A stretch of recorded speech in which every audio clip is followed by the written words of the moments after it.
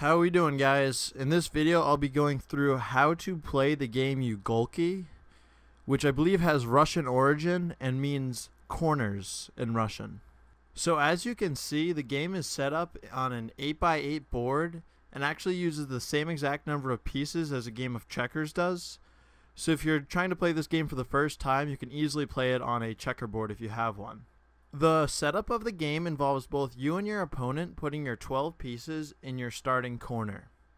In this example, I'm playing as white, and my starting corner is the back left of the board. The goal of this game is to move all of your pieces from your starting corner into the opponent's corner. To do this, we can do a couple different moves. So to start off, each piece can move either vertically or horizontally. In addition, each piece can jump adjacent pieces as long as the square on the other side is free. So right now I could click this piece and I could jump either vertically or horizontally.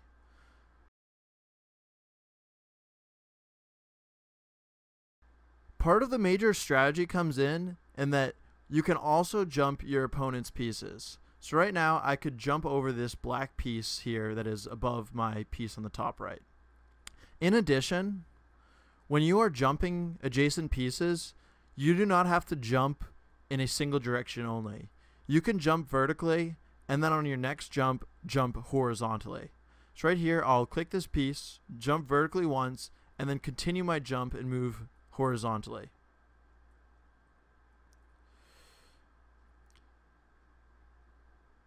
So as I progress in this game, I'm going to be trying to think about how I can move my pieces in such a way that I can efficiently jump my far away pieces, such as this piece back here, or even further, this corner piece at 1A, to the opponent's corner. So we're going to just kind of continue through this game right now.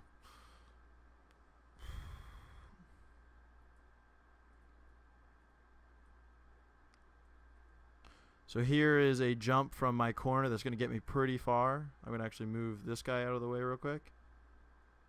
So as you can see, watch this. I can jump from 1A down here, through here, right here, and then over his piece to get myself there. So I traveled a lot there. But in addition, you got to be careful because the opponent can also make those same jumps. So if you have a nice path to jump, it is very likely that the opponent can also capitalize on that. And also it's important to state that each move you have to move a piece. You can't just pass on your turn. You have to move at every step of the way.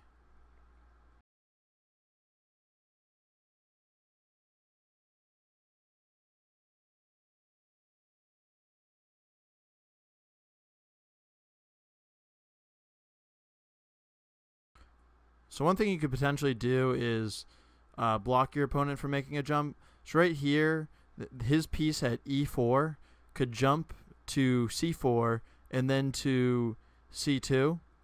So I could block that by moving a piece like this.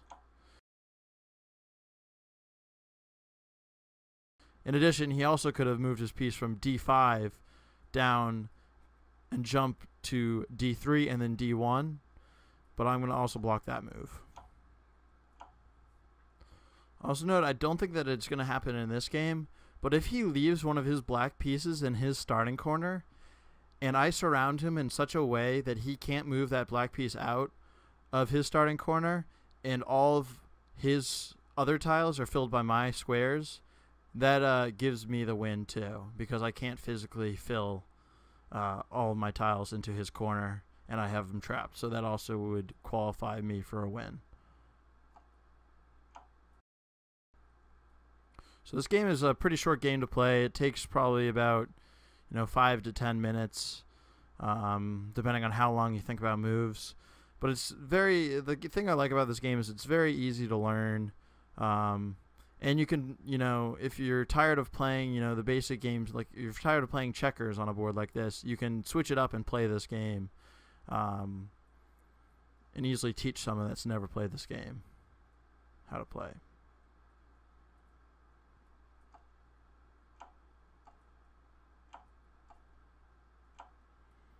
Alright, so now we're nearing the end of the game. As you can see, his corner up here in the top right only has 3 positions left. So I'm going to quickly try to end this game.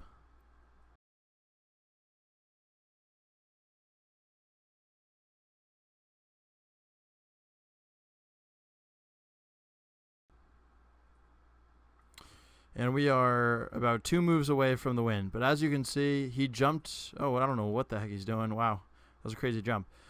So I just need to move my final 2 pieces into position. And with this last move here, I have all 12 of my pieces in his starting corner. So that will give me the victory. So it's a pretty easy game to play. I think it's pretty fun, easy to learn. So I hope you have fun playing.